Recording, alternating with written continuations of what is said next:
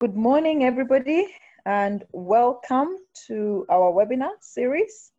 My name is Rose Sang. I'll be moderating today's session. So as the months have gone by, the impact of COVID-19 continues to affect every business and organization, and companies are increasing scrutiny for the way they communicate and engage with employees. Amidst public angst and uncertainty, companies must deploy effective internal communication efforts for confident, consistent, and transparent leadership. Communicating with employees right now is not just about giving updates. How your company responds to COVID-19 will have a lasting impact on your reputation. In times of crisis, your employees are a key stakeholder group that needs to be prioritized to demonstrate that you are committed to their ongoing health, safety, and welfare.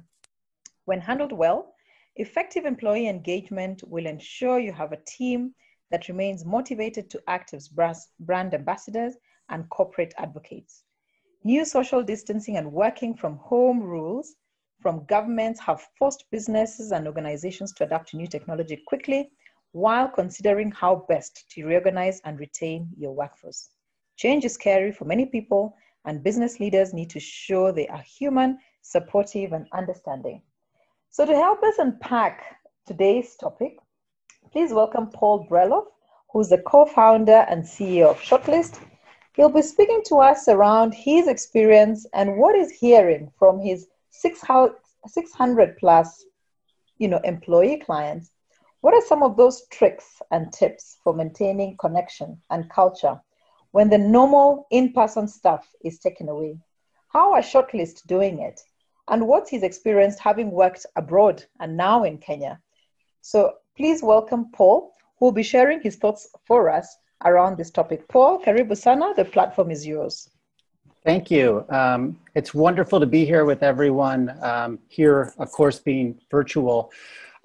Thrilled to be talking to you in part because I'm getting pretty lonely over here by myself. I'm sure you guys are, so some company is nice. As Rose mentioned, I'm Paul. I'm the CEO and co-founder of Shortlist.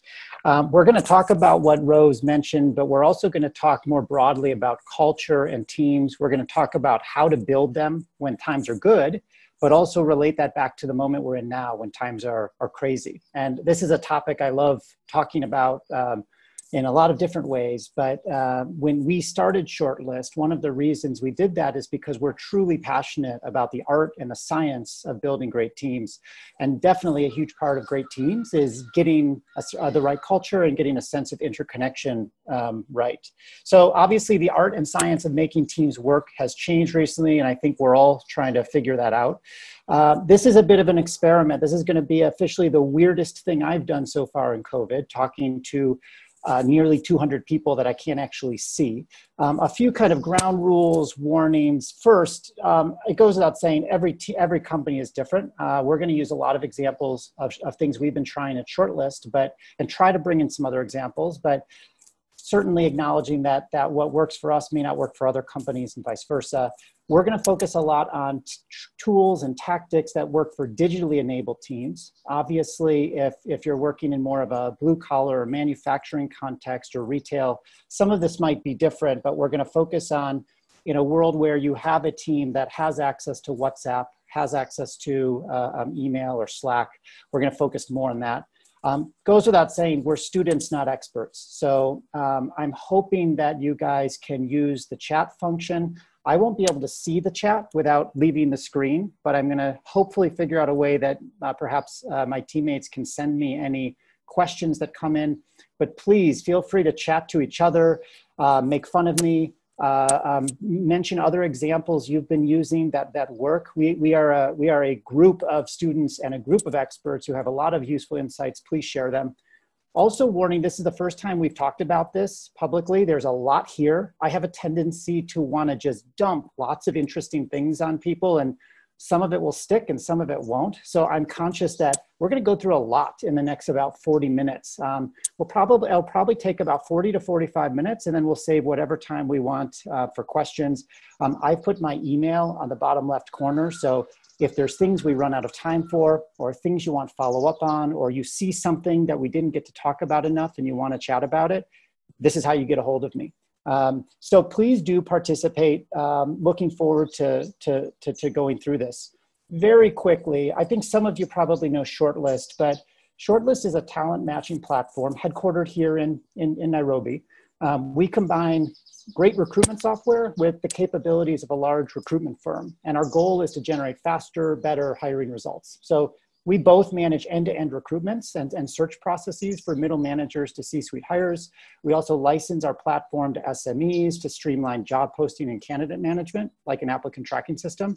We also do large-scale recruitment projects with enterprises, such as graduate recruitment and things like that. We've worked with a lot of companies. We launched in 2016. We work in both India and Kenya, which means that we already have some experience building virtual and remote teams. It's been quite the experience building a team of about 85, 90 people across 3 offices in 2 quite different countries. Despite that, we're quite proud of our 4.9 Glassdoor rating, because after all, I don't think you should be listening to us if we can't ourselves build happy and high-performing teams.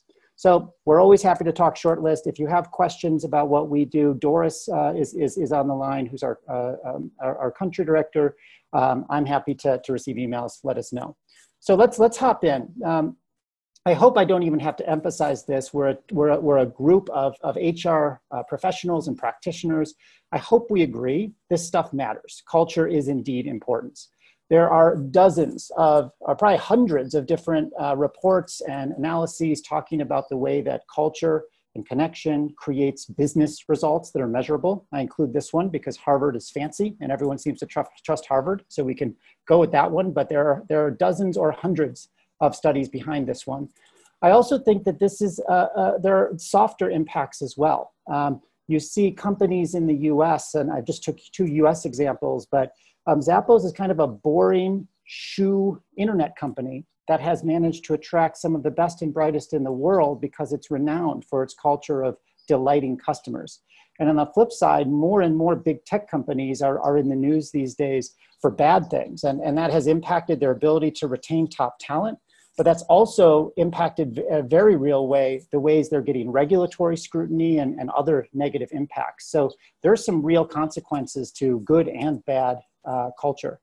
I also think, and this is maybe another softer dimension, culture is what your team will remember when they someday leave the company. This is how you make people feel. And I think it's important for us as HR professionals to think about that purpose and meaning behind our work and the role we have to play to make sure that people's experience of our companies are special. Okay, so what is culture? And this is like, we're not going to go into a long discussion here. How we think about it at Shortlist, we don't think about it as the parties. We don't think about it as games or ping pong or health benefits. It's not your mission statement. It's not something you get to write down once and then like forget all about. Culture is really at base about how people make decisions and how they act. It's kind of like that invisible hand that's guiding behavior and guiding how people feel about things and how they behave in particular circumstances. And it's important to realize it can change without your permission. And right now, when we all are spread apart, there's a greater risk than ever that culture might be changing without our permission and maybe not even without our immediate knowledge. Even if your value statements and your code of conduct says one thing, if people act against that too many times without you doing something about it, without like people saying something about it, calling people on it, well, that's your new culture. And that's a tone that usually needs to get set by top management, but it's something that needs to be maintained and protected and built by the whole company. And I really do believe that as HR professionals, we are really one of the most important stewards of how that culture gets built and maintained at our company. So I'm going to use as one framework, one of my favorite books on the topic of culture. It's this book called The Culture Code. And this is a book that we have read and discussed many times amongst our leadership team, among our broader team. And I think it gives a pretty good framework for what makes a good team function. And this author, Daniel Coyle, was focused on the question of why are some teams better than the sum of their parts and some teams are worse? And it's kind of an interesting frame for what we're doing. And he kind of breaks it down into 3 ideas. First, this idea of building psychological safety. Second, this idea of sharing vulnerability. And third, this idea of establishing purpose. So we're going to take a look at each of these, both within the science of how this works in the normal world. And I'm going to have some examples and things like that, because I do think that even in the normal world, we all have work to do. I'm sure all of us, I certainly feel that we haven't gotten this figured out. We can do a lot more even once we all return to our offices. But there's some unique dimensions and challenges and opportunities as we shift into virtual world. And so we're going to be talking through some of the science and the insights, but also some of the tools and ideas that you might experiment with in this crazy time we live in. So looking first at this idea of safety, and I'm not sure if you can see in the upper right-hand corner whether my image is blocking it, but I'll kind of keep track of where we are, safety, vulnerability, purpose as we go through. So one example that kind of was an interesting experiment, Google, who has, of course, limitless money and limitless resources, have been really interested in how you build high-performing teams. And they've invested millions of US dollars trying to research what makes teams work.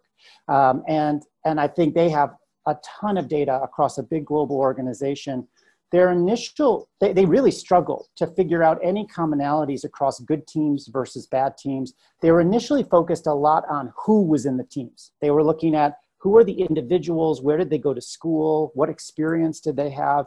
But they were realizing they weren't finding any patterns. And ultimately, they shifted to looking at how the teams were working. And they found a couple of things that jumped out at them. First, and this is going to sound crazy, but first, one of the things that predicted whether teams would be successful and work well together was, did people talk about the same amount? They found that in the best teams, people talked about the same amount. In other words, there's this equality in how people took turns talking, and that it might not be the same for every conversation, but at the end of the day or the week, you'd see that roughly, whether you were the boss or the lowest person, you were talking about equally. That's kind of an interesting finding across a company as big and successful as Google. Second, people paid attention to each other's emotions. So they found that the good teams had higher social sensitivity. They could read someone's emotions just from their eyes. And as they dug into this, they uncovered that these were two big indicators of this idea of psychological safety, this idea of confidence that the team will not embarrass, will not reject, punish anyone for speaking up. And that underpins a lot of what makes teams successful. And it's something that's even harder to get right at a moment where we're not sitting across the table from each other. It's very hard to read people's body language, very hard to look them in the eyes and know what's going on. Another bit of science is this guy Pentland, who put these sociometers in the middle of tables of teams who are working together. And like 10 times a second, it would process different little bits of information like who was talking, the percent of people talking, number of interruptions, energy level of the voices, vocal patterns, things like that. And basically what he found after all of that work were kind of confirming a lot of what Google found. People talk and listen equally. There's eye contact. People are energetic. They don't talk to the leader. I don't know if any of you have had this experience where you're in a meeting and whoever's the highest ranking person in the room is the one everyone talks to. They don't do that. That's a bad thing. And in fact, I know when I see that in my teams happening, I try to get them to talk to the person who asked the question, not to me. But it's interesting how these dynamics shape so much or predict so much of whether teams are going to be successful. And one more quick example is thinking about how we respond to these threshold moments as we're starting to move from one thing to another or like move into a job. Wipro is a big BPO in India. And they were seeing that they bring in lots and lots of people every year, but a lot of them would leave very quickly. So they have this high churn challenge. And I think they were curious whether they could reshape this onboarding process to impact things. So they had two kind of groups. Group one, they just kind of did a normal good onboarding. They had a good session engaging about what the company did. They talked about the mission, what the job was. And at the end of all this, the normal onboarding, they get a cool sweatshirt and it has the Wipro logo on it. And that's great. And people were happy. Group two, they did that, but then they had an extra 15 minutes. And in that extra 15 minutes, there were some questions about the specific individual's personal bests, the things they were most proud of, and specifically getting them to think about how their skills or accomplishments would help Wipro over time and help the person succeed at the company. And then at the end, they got a sweatshirt with that Wipro logo, but they also got their names embroidered on it. Not a big deal. You wouldn't think that this impacts much, except they saw that 7 months later, group 2 were 2.5 times more likely to still be working there, which is kind of incredible.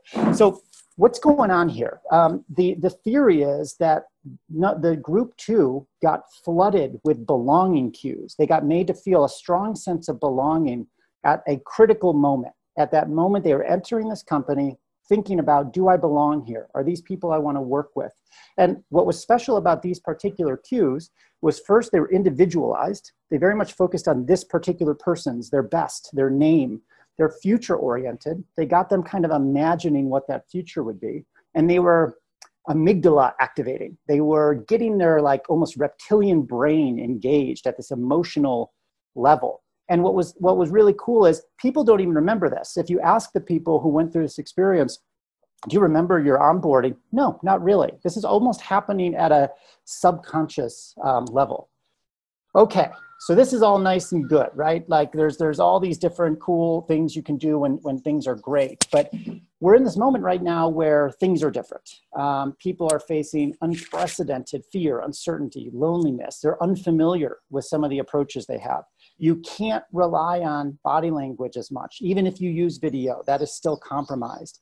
And you can't rely on just bumping into people in the office to have quick conversations or have those little doses of humanity. If you're not intentional about these things, they don't happen. And I'm seeing it with my team. I'm seeing it with myself very much. I'm finding myself at the end of days much, much more exhausted rather than energized. When I would typically go into our office, we're at ABC Place, and it'd be bouncing around, and I'm in meetings, and I'd go get coffee at Java and really excited about the day. And I'd kind of end the day ready to go and ready to do more. And I'm finding, very honestly, at the end of these days now, I'm exhausted. And I just want to go to sleep or just want to turn on Netflix or something. This is a real thing that we're all going through, that we've got to adapt to, and we've got to be intentional about it.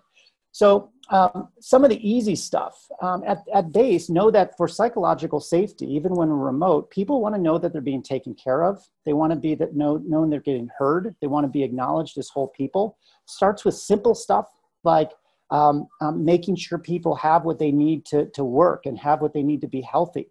I know that we had our HR teams in both India and Kenya actually call every single person. Are you healthy? Have you been exposed to anyone? Is there anything on your mind? Is there anything that you're having trouble with right now? We try to start most meetings with a mood check, just a simple question of how are you doing, and emphasizing that we don't just mean how are you doing with work? Are you getting your work done? But how are you doing personally? How's your family doing? I think that's really important. And I think all of us are craving that kind of engagement and attention right now. And I think that we can embrace the fact that we are all in home, and we have never been more holistic in how we show up at work, since work is home. And so whereas I think in the past, it would have been very embarrassing to be on a video call and have like your kids in the background. And I don't know if anyone has seen this video, but it's terrific. I strongly encourage you to Google BBC interview man with baby. But this guy, he's sitting there. This is his moment of fame. He's got his tie on. He's on BBC. He's live. You can tell he set up his bedroom to look like he's really smart. He's got this map. He's got these fancy books. He's in his fancy tie. He gets on BBC, and then his kids just invade. And what follows is a really humorous 30 seconds of awkwardness where the guy doesn't quite know how to respond, and someone comes in to pull the kids out. This was crazy and unusual just a month or two ago, but this has become the new normal.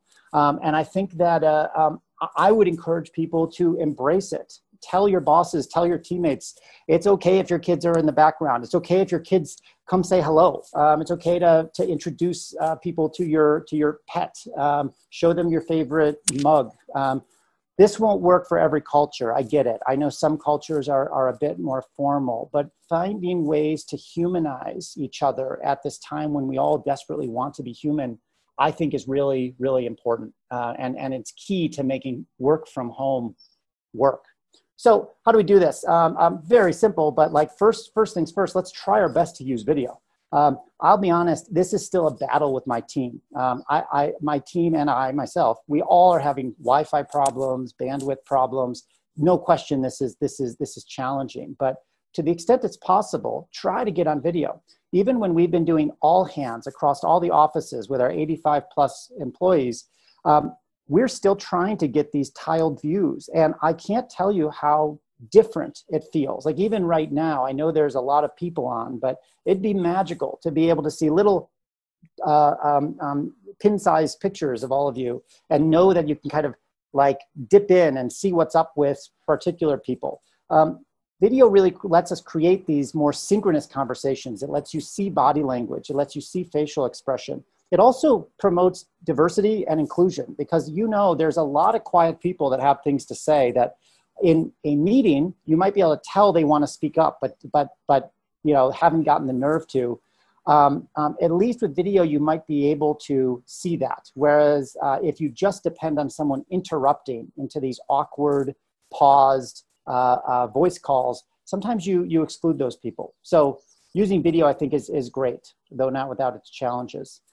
We've also been having a lot of luck with WhatsApp. We've been kind of starting conversations typically once every day or two that people can then dip into or pull out of. And here's just one example of Eva on our team kind of put out the call for what's your favorite workout or motivational song. And then over the next 2 or 3 hours, it didn't have to be right at that moment, people are just kind of contributing their ideas, and it contributed to this shared built playlist. That's kind of cool.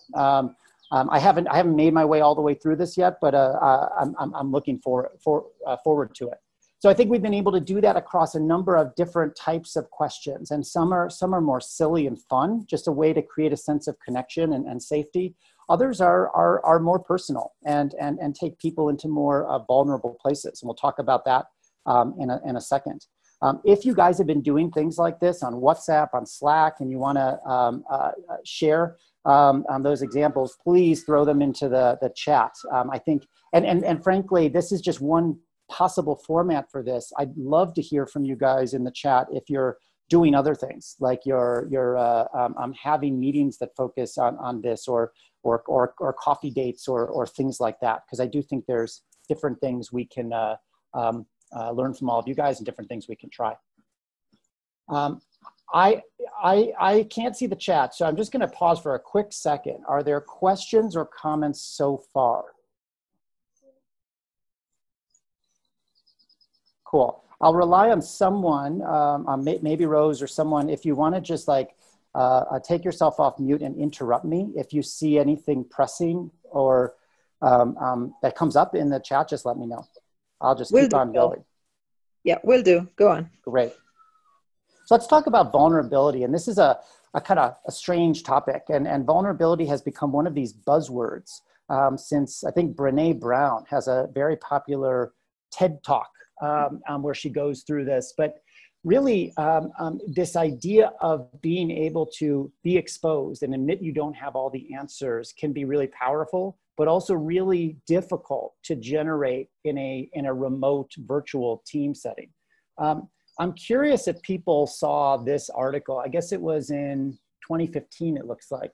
But basically, this New York Times article suggested it might be possible to sit down with a stranger, go through and answer 36 questions, look into each other's eyes silently for 4 minutes, and voila, you are in love. Sounds a little bit crazy, I admit it. I'm sure all of you have now jumped to New York Times to Google this and try to figure out what the heck was going on here. But it's kind of interesting. There was some evidence that people introduced at random, got into serious relationships, and some even got married after doing this exercise. So what's going on here? It's not, people are not getting brainwashed. They're not getting like manipulated, but they're activating this very deep concept of a vulnerability loop. In this case, one person answers an intimate question, and the questions kind of start off simple, but then get more and more intimate as you go. That person, in answering that question, they feel vulnerable, and then the magic comes and what happens next. So does the second person shut that down and make the first person feel silly?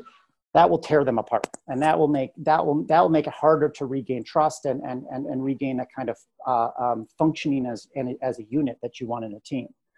But what happens if the person responds and answers with intimacy and vulnerability of their own? And I think what happens then is the connection is strengthened. And this is the idea of a vulnerability loop. The first person sends a vulnerability signal. I'm answering this question. Second person receives it. The second person kind of sends this vulnerability signal back. The first person receives it. And then this norm is established and closeness and trust increase. And if you do that 36 times, the idea is those people start to think like a unit. They start to feel very safe. They start to feel like they can understand and trust each other, and that improves their ability not just to fall in love, but to work together in better ways.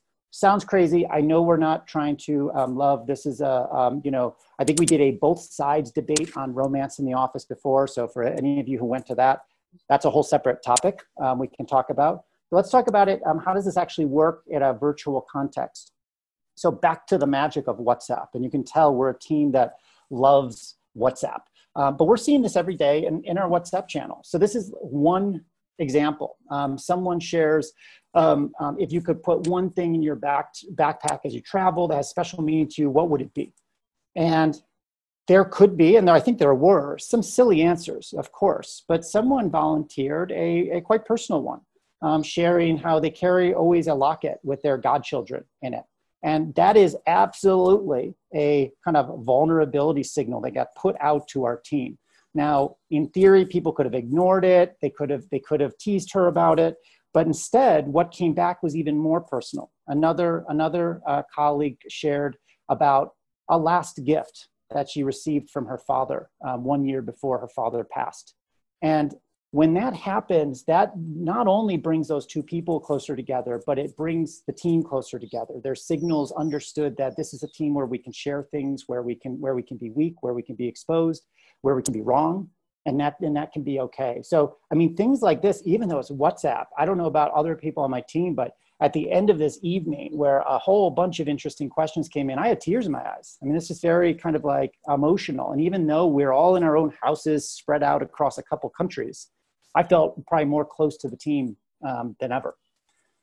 Another example of just like daily practices. Some of you might know Maggie Mashira, who leads our executive search practice. And Maggie's got this, she's got two people on her team. So she's got a more small team. And one of the things we did was kind of say to our leaders, run your meetings how you want, like run your teams how you want. All of our little pockets of teams are different. So if you want to do a structured daily stand-up, that's okay. If you want to do other more informal things, that's okay. So what Maggie has started doing is every day she literally eats lunch with her team. She has a coffee break with her team. Like they, as best I can tell, actually sit down on video and go through and just chit chat like they would sitting around the table during the day. And on Fridays, and I love this name, I'm sorry for the colorfulness, but they do a session she calls Popsicles and Poopsicles. And the naming itself is kind of silly, and I'm sure many of you are smiling right now, but the idea is intended, and the naming actually intentionally makes it kind of fun and silly, and it invites people to open up about what really went on, the good, the bad, the ugly. So finding ways to create spaces where it's not always super serious, but you are finding ways to genuinely share what's on your mind and what's going on. So those are a couple of ideas around vulnerability. There's a whole lot more science and examples and things like that, but finding ways where people feel comfortable expressing those sorts of things, I think is really important at this time when we want to be heard, we want to be human. So moving on to purpose. And a lot of people think about purpose as like, how are we going to save the world? Are we solving climate change? Are we solving poverty? And those are great big purposes. But let's be honest, a lot of our day-to-day purposes are smaller. They're more about helping a particular person or getting a particular thing done that will kind of prove to yourself that you could accomplish something. And so thinking through the ways we can establish purpose. One of my favorite examples of a form of purpose building that happens in the real world are with schools of fish. And you've probably all seen images, or maybe some of you have snorkeled or scuba dived, and you see these fish swimming in this tight formation. And I don't know how many of you actually wondered, like, how do they actually do this? And I hate to spoil this for you, but there's no CHRO or CEO or anyone else sitting in the middle of that ball of fish, kind of pointing who goes where. It is not a top-down structure at all. It's what is actually called an emergent biological system. And it's formed, scientists think, through the internalization or the genetics, perhaps, of a few different simple rules. So if you think about it, like, for example, rules that might be encoded in those little fish brains are: swim as close as you can to the fish next to you. If you see food, swim towards it. If you see danger, swim away from it. And if the fish actually follows those three rules pretty well, they're going to be doing some amazing magical things. And they're going to be able to think as a group in a way that isn't otherwise possible. So that's great for fish. I think there's a number of ways that people have turned this into a fascinating business practice as well. There's lots of stories of leaders who, as their companies are growing, they use narratives and they use simple phrases to encapsulate those narratives that then can activate action at a distance among their team in ways that can be really powerful. Because one of the challenges companies have is, even when you're not there, how do you make sure people are prioritizing the right things, are doing the right things? That challenge is even harder when people are not sitting in front of you in the office, when they're not getting day-to-day direction, when they're not seeing the body language of their teammates around particular issues. So one of the ways, this is super silly, but is to think more about what are those principles that are important. You can, there's this, the Twitterverse has popularized the notion of hashtags. You could turn these into hashtags, these little phrases of things that mean something. And it's not enough, and it's not very useful if you just create a catchphrase or a simple rule or a hashtag that doesn't have any meaning. But then the work becomes, how do you actually make sure that there are stories and examples behind these things, so that I might be able to just write in hashtag whole person into WhatsApp, and it kind of triggers a burst of priorities and ideas in my team, even if I'm not sitting in front of them. And I think this is a weird kind of tool to how we can, like, use slogans or catchphrases to establish some sense of purpose. There's also, of course, bigger senses of purpose. So I think that one of the things that we talk a lot about at Shortlist is our why. And that why can be answered with a question of our mission. And our company mission, from before we started, before we had a name, before we were Shortlist, has always been unlock professional potential. We've always been oriented towards the idea that there's untapped potential in the markets that we work in for people to be their best professional. How can we help make that happen? And as you guys know from our business model, a lot of that right now is, how do we help companies build their teams better? How do we make sure they select the right people? They look at the broadest set of people. They look at the right details. So they're not just looking at the CV, they look at other things. But for us, that unlock professional potential was a big one. But we also do that question of why at an individual level. We look at the particular drivers and motivations of the team. And, like, we're big on journaling. So we're a team that tends to, like, very often in a meeting when we're trying to grapple with something fuzzy, we'll just sit down and have people take 3 to 5 minutes and almost stream of consciousness write. And we've done many exercises where we'll ask people, like, why Shortlist? Particularly at a leadership level, well, why Shortlist? And of course, part of it's to make money. I get it. But part of it's also probably something else. For me, there's a desire to learn how to be a better leader and entrepreneur. I'd never started a company before. I wanted to learn that. There was the opportunity to work with people I love. I started this company with 2 of my very best friends. That was a unique opportunity. So there was, like, different things influencing our why. So there's a lot of ways to think about, how do you find your why in this crazy time? One of the things we experimented with, and this was very creatively led by Alana on our team, I did not think this was going to work. I thought this was a little bit crazy, but this worked really well. So what we did is we ran a virtual hackathon. We essentially got a bunch of people, over 40 people joined this. They got on video, they broke into remote teams, and we basically asked them broadly, how can Shortlist best respond to this crisis? And we were looking for kind of a couple of things. One was, of course, like, would we get amazing ideas? Like, that would be cool. And in fact, we did. I'll share a couple of kind of ideas that came out of this. But there's also a desire to get people engaged with the problem, thinking through, why does Shortlist exist? So let's suppose, as we were probably seeing, that more and more people go on hiring freezes or slow down. We're a recruitment company. What does that do to us? But reconnecting to the fact that we're more than a recruiting company. We're genuinely trying to think about unlocking professional potential. How can we help? So a couple ideas that came out of it. One, we realized that this is a moment when both there's a lot of challenges faced by certain pockets of our market, of India, of Kenya right now, that people do need more help getting the right people. So we've launched this effort. This is a shortlist.net/COVID response. But this is basically a place where we're trying to mobilize health workers and mobilize workers for other critical services. We launched it with about 25 companies. We were able to build this and launch this and get all the partners on in about 8 days. And I'm kind of proud of that. This is also a place that is serving as a hub that will start building out to help companies going through other things. We'd love to be able to connect HR directors who are maybe still hiring with those who may be downsizing, so that people can actually just talk to each other and make sure that people are getting the softest landing possible, as inevitably there will be probably some layoffs or redundancies or things happening depending on how the Employment Act unfolds. So I think this was one example we are proud of.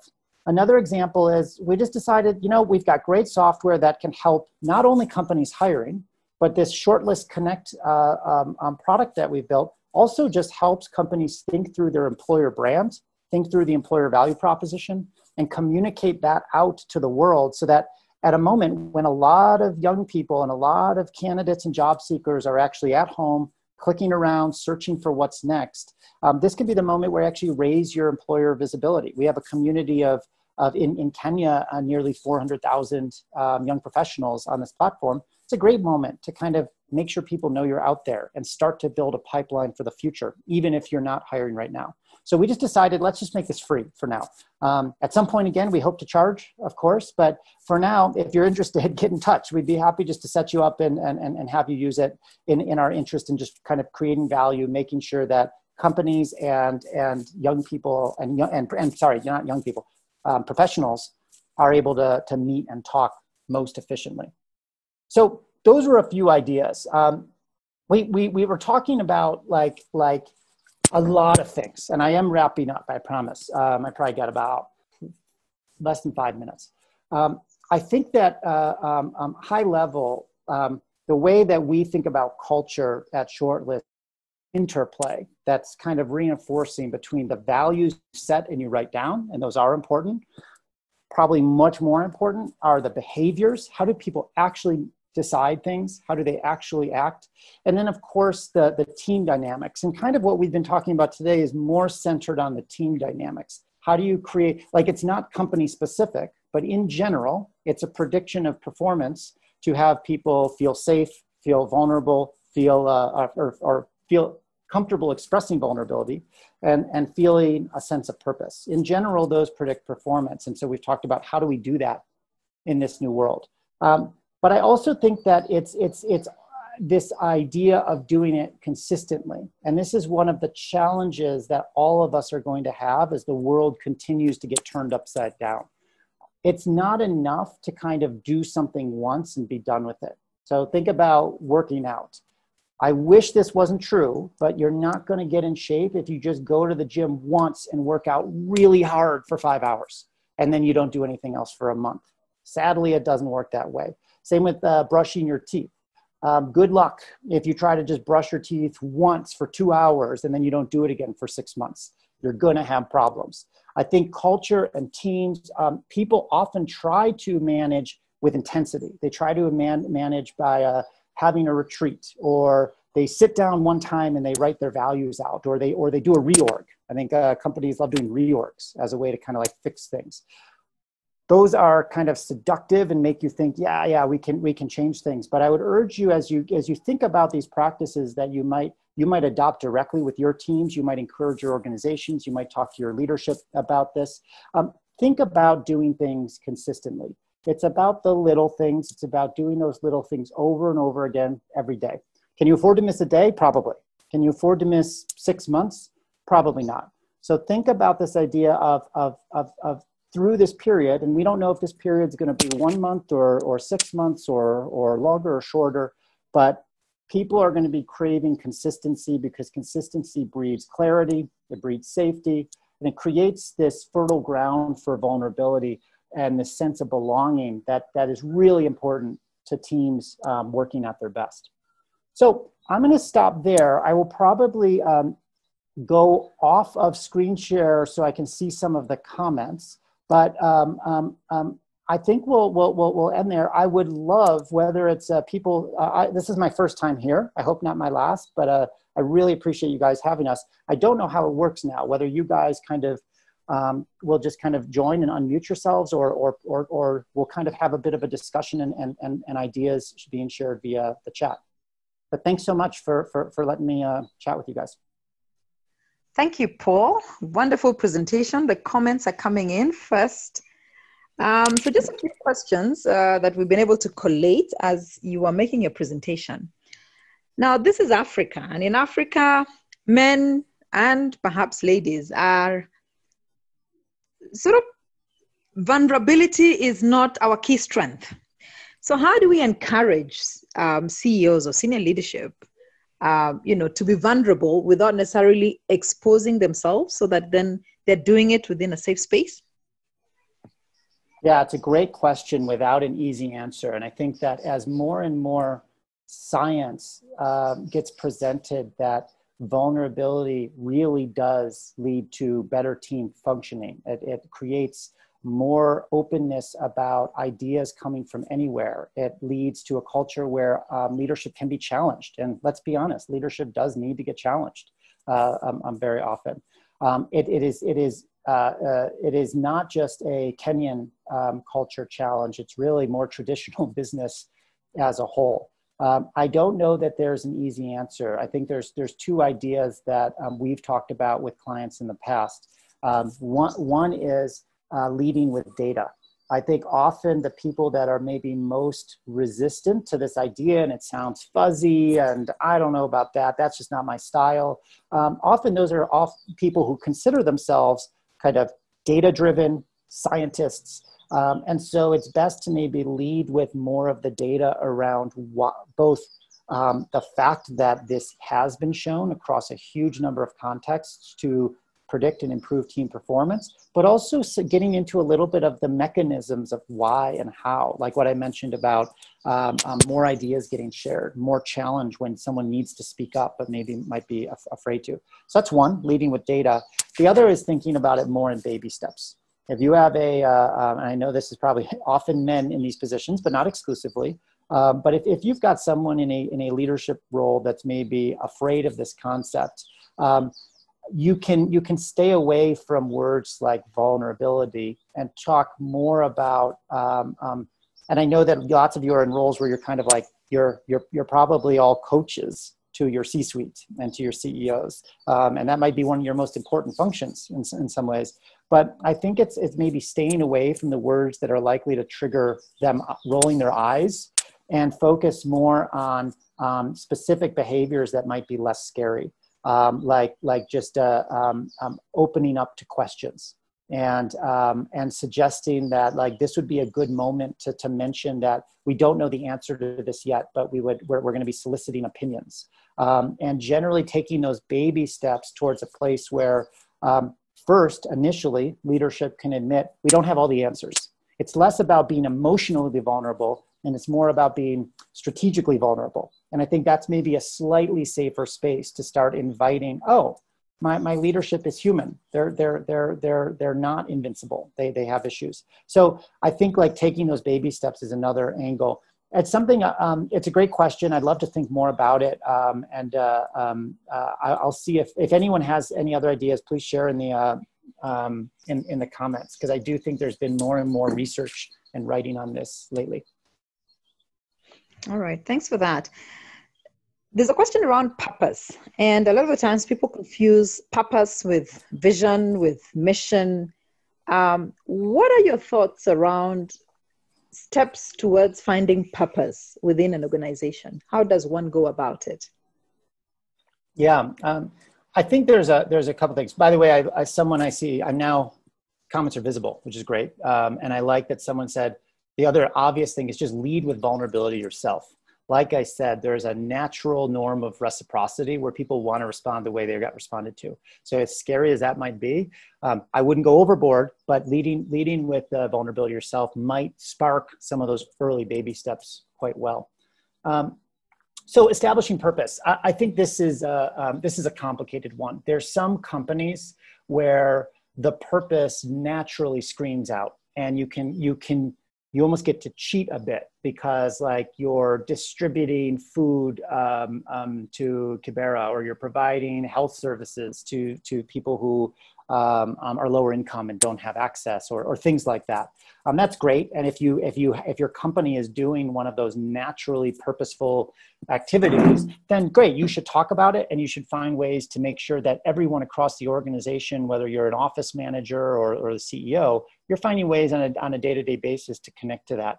But I think that purpose often stems from more human interactions. And so it's asking people their personal why. And this sounds fuzzy, but I do think there's ways even in meetings where without getting into journaling, if that sounds funny or not a good idea, you could just kind of ask people about their highlights from the day. You can structure what things get celebrated. So we have in Kenya, it's beating a drum, and in India, it's ringing a bell. But we kind of like, we'll have mini little ceremonies when good things happen. And for us as a recruitment firm, one of those good business outcomes is when a company makes a hire and somebody gets a job. That's great. But we also can ring the bell if we got an employer to consider a candidate they wouldn't have usually, because we think they've got a lot of potential, even though their CVs aren't that strong. Or we might do this when we realize that we've been able to make an impact on how someone thinks about culture. Or we'd be able to do that when a candidate writes us in something about how they felt more empowered by our application process. So those are ways where you're kind of making sure you have control over what you shine a spotlight on, and shining the spotlight on the things where like, oh yeah, that's why we do this. This isn't just about like chasing money or whatever. We're doing it because of this other thing. And then just trying it wherever you are in the organization, and this is something you could sit down and do with individual people, mapping out what parts of their jobs are most likely to create the highest points of meaning, and making sure you're helping their brains make the link between the work that they do and whatever that positive impact is. So no matter what that role is, so let's say, our recruiters, it can be a tough job. They're often spending a lot of time talking to a lot of candidates who maybe aren't as interested in the role, or maybe are frustrated and down. And it can feel like, oh, I just need to get through these calls so I can make sure I can send some great candidates to my client. But we want people to realize, no, that's where the purpose happens. That purpose happens when you're in those calls, because that's your interface with a real person in the market that's struggling to find a job. And so helping people make those links. The last thing I'll say is just the power of narrative. Human beings have this need for stories, and our brains can understand stories so much faster than just facts or ideas. And so being able to tell powerful stories as a leader is something that can scale even if beyond just you. And so thinking through those stories of impact that people can connect to that feel real, I think is another way. So it's less about big save the world things, and it's more about how do you bring meaning to the day-to-day. Okay. All right. So a lot of questions around culture. The comments are that, you know, the tips that you've shared are great, exciting, but seem more ideal to organizations that have invested in building an open culture. So with the current situation where you have remote working, how do you begin to build that culture of openness and dialogue and engagement, given that a lot of the people are not within the office and the circumstances are now forcing you to move that direction? It's a great question, and I don't know that I have an answer. The first thing that comes to my mind is thinking in baby steps, and thinking in baby steps in a couple of ways. First, thinking in baby steps by not asking people to the next day jump in with deeply vulnerable stories about their family and things like that on a big WhatsApp channel, but finding smaller things that people can share. Creating a survey that starts off as maybe anonymous, but then is more slightly asking for other kinds of feedback, and then sharing that feedback with people's permission on their behalf, and starting to get almost like force a bit of the conversation, even if at first step, it is more about sharing one-to-one conversations in a certain way, but not jumping in the deep end there. The other baby steps is starting in smaller teams and smaller units. So if it wouldn't make sense to do this at a macro company level, you may find that it's easier to just have an open conversation about this in smaller groups. So that could happen at a team by team basis. So and if the leaders of those teams don't seem like they're the right facilitators, or they're not that way, could be that HR steps in and HR says, hey, we want to try an experiment. I want to just have a conversation with this team. And it could be smaller just groups that are randomly composed. And then if you got those groups together, I personally, and this might be a personal style thing, but I would want to talk relatively openly about what kind of team do we want to build? What wouldn't it be more fun if we talked about these things, or just start the conversation? Be like, this is a period where we're going to come together and just chat about some of the things that are on our mind. Where as a team need to answer these questions. Let's get going, and almost creating like a shared project. That was kind of like our hackathon is something that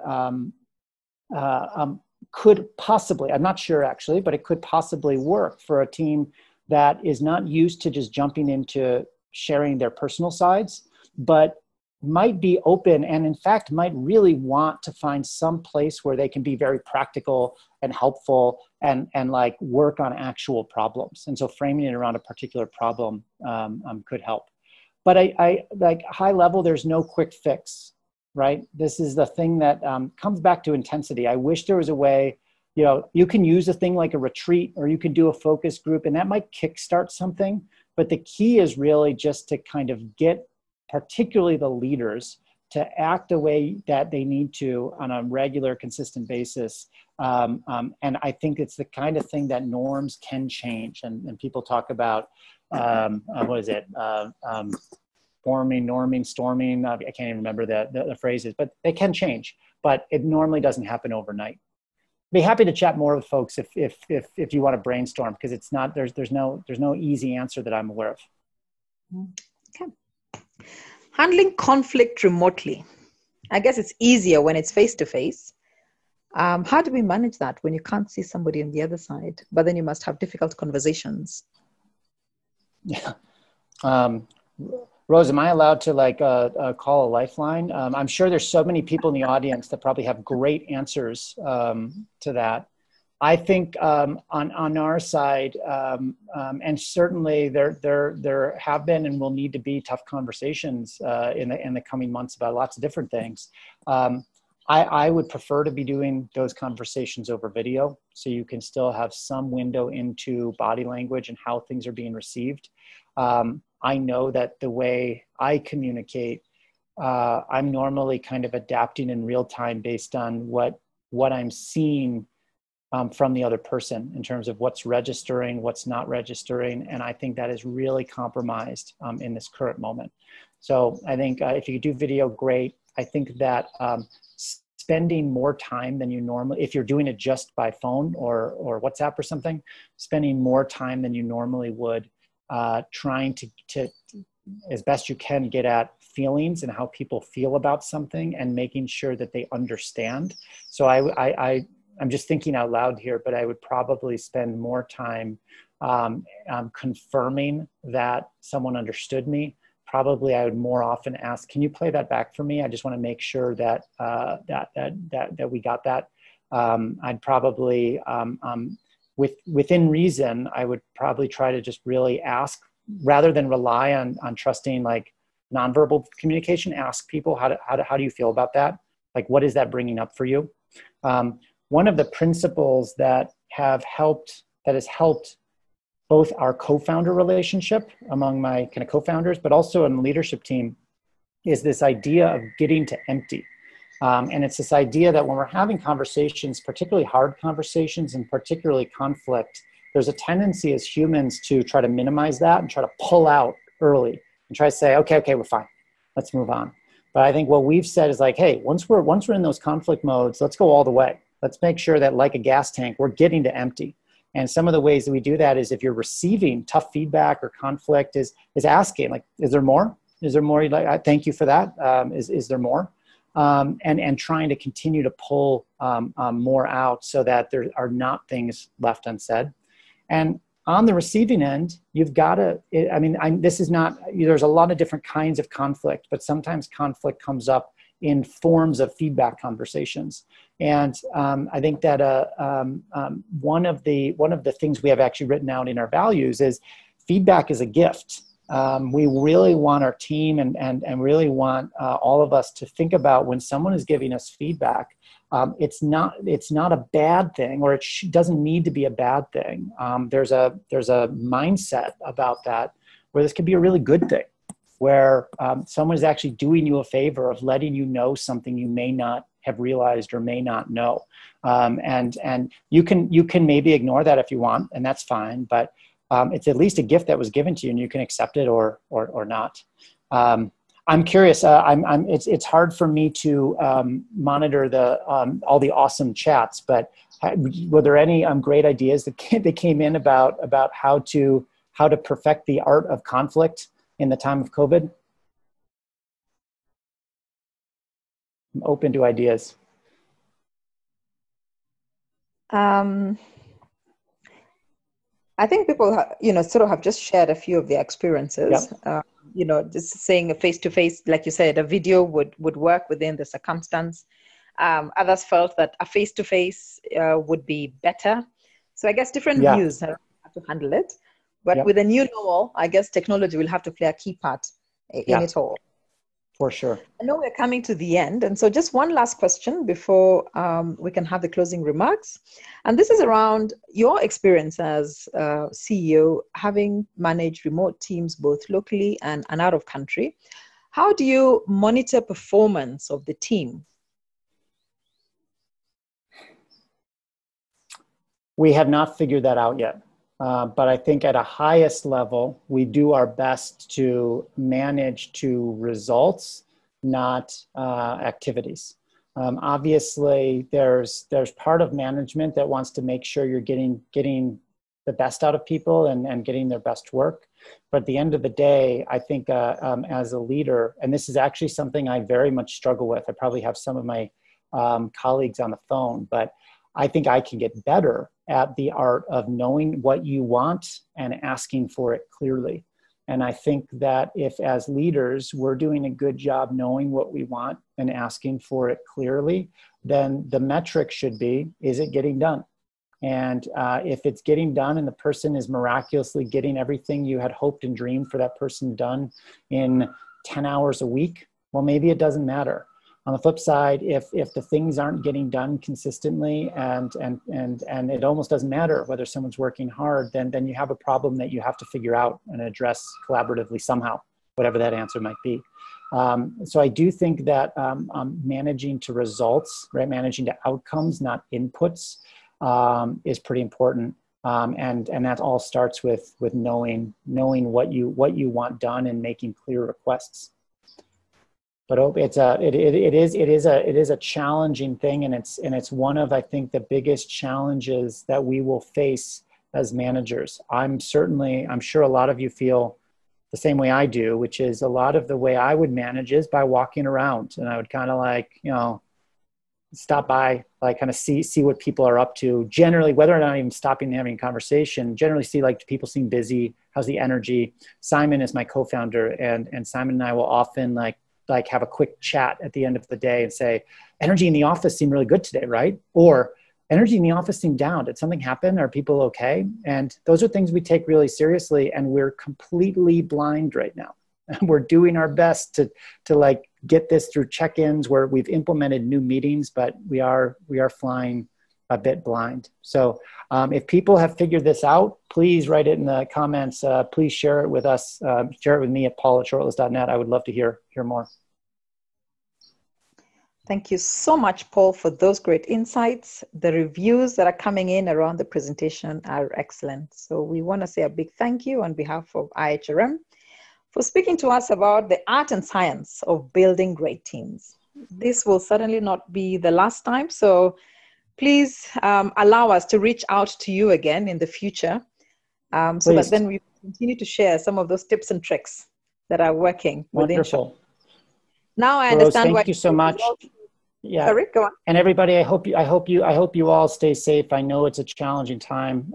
Please do reach out if there's anything you think we can do to help. We'd really like to support you all however we can. But best of luck.